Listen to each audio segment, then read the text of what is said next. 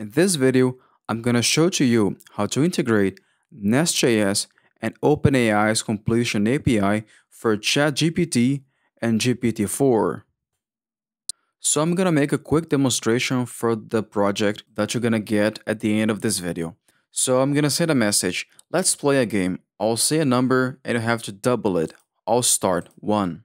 So when I click here, the model say, sure, let's play. You said 1, so if I double it, that will be 2. Now your turn. So now if I say 4, the model keeps going. Great. If I double 4, it becomes 8. Now it's my turn. So if I say another number, for example, 8, and the model says, if I double 8, now it becomes 16. Now your turn again. So you can see that the model can remember our previous interactions and the game rules. So if you want to learn how to do this, just follow me until the end of the video.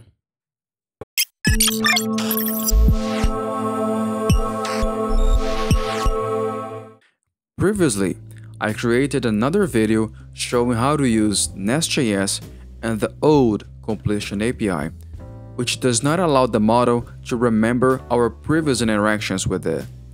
But today, I'm gonna show to you how to use the chat completion API and LangchainJS, allowing the model to remember our previous interactions. But before we proceed, if you like this kind of content, just give me a thumbs up, share this video with your friends, and subscribe to the channel so we can learn more about NestJS and these AI integrations. And never forget that the more you learn, the better you become and more value you can provide. So let's do this. Okay, great. So in this section, I'm going to show to you how to set up an OpenAI account. If you already have an account, you can skip to the next video section. But if you don't have an account, just follow me into this section. So the first thing that you have to do, you have to sign up for a new account, and then you have to do the sign up process. If you already have an account, just click to login, and then you will see a page like this, and then you click to API, and then you will see this page.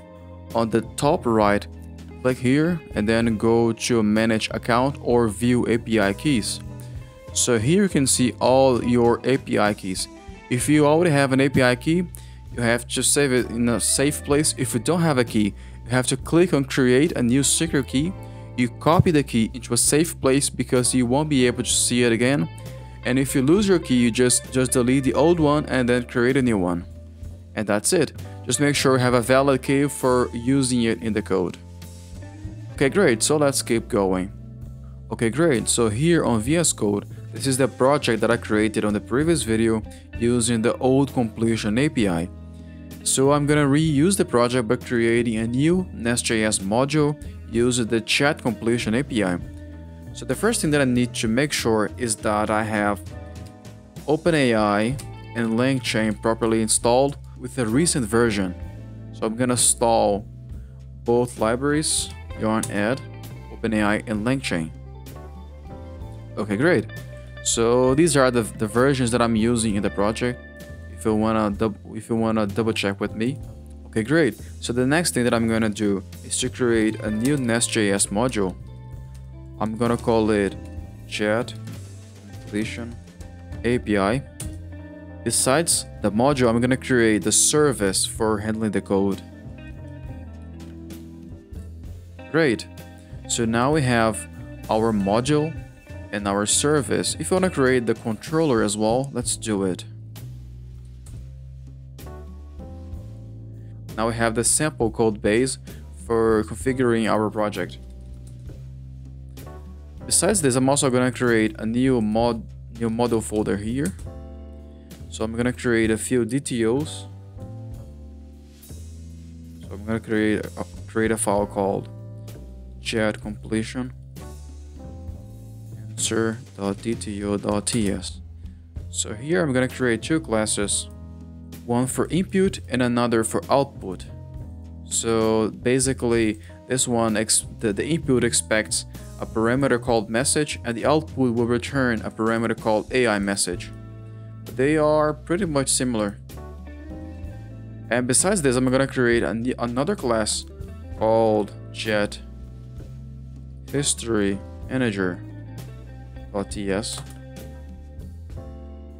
So here we're gonna import a few libraries from LangChain, and this is going to be the class responsible for handling the chat history. And that's it. This is a simple class that has a list here with base messages from LangChain. So if you want to pass a system message for defining the behavior for the model, you can pass it in the constructor. And then besides this, we're gonna have other two methods. One for adding an AI message, so we push to the chat history an AI message, and another method for adding human messages. So whenever we, the user, send the message to the model, we're gonna push the message into the message history as a human message object. Okay, great. So let's keep going. So in the service layer, what I'm gonna do?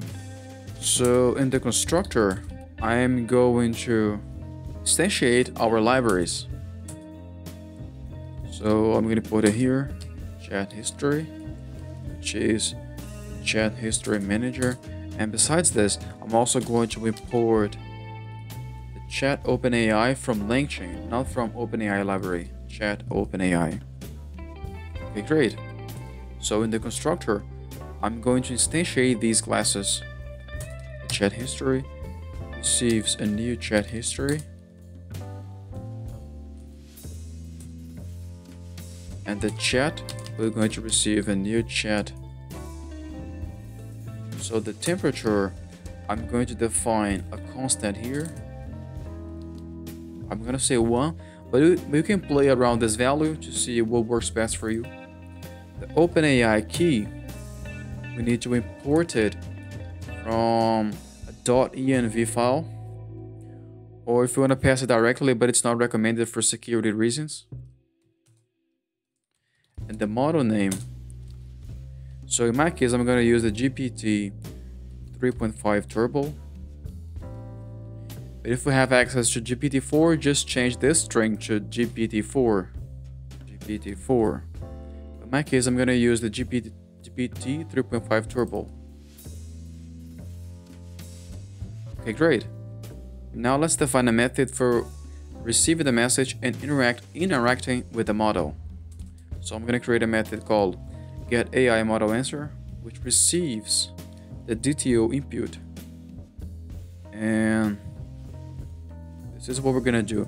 We're going to call our chat object and call the predict messages function, passing our chat history, chathistory.chatHistory, and then we take the content from the AI model here, and then we pass the AI message to the history, so the model will be able to remember the whole context for the next iterations.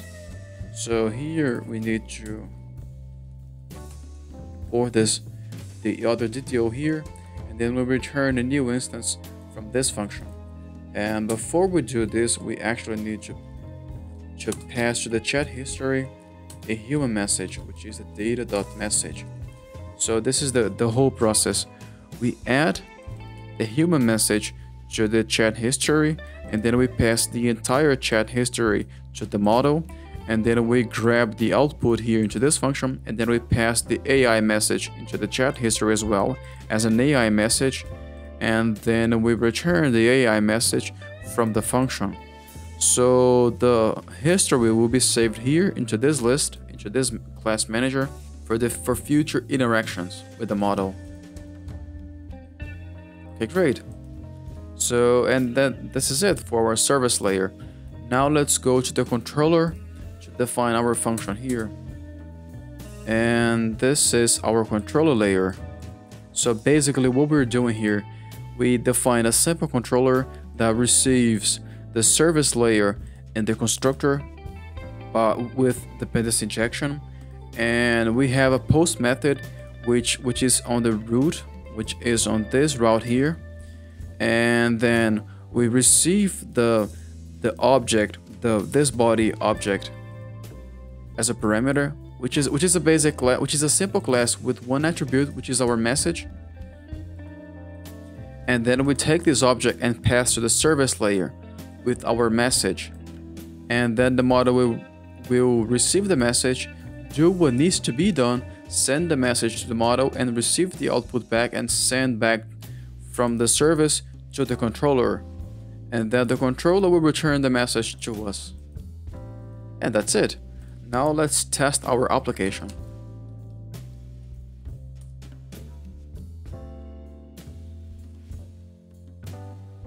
Great.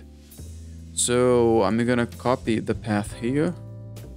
Let's go back to Postman. So let me change this here. And then let's try our game again. Let's play a game. I'll say a number and you'll have to double it. I'll start 1. Let's see what the model can do. Okay, the number provided is 1, so if I double it, the result is 2. So now if I say 4,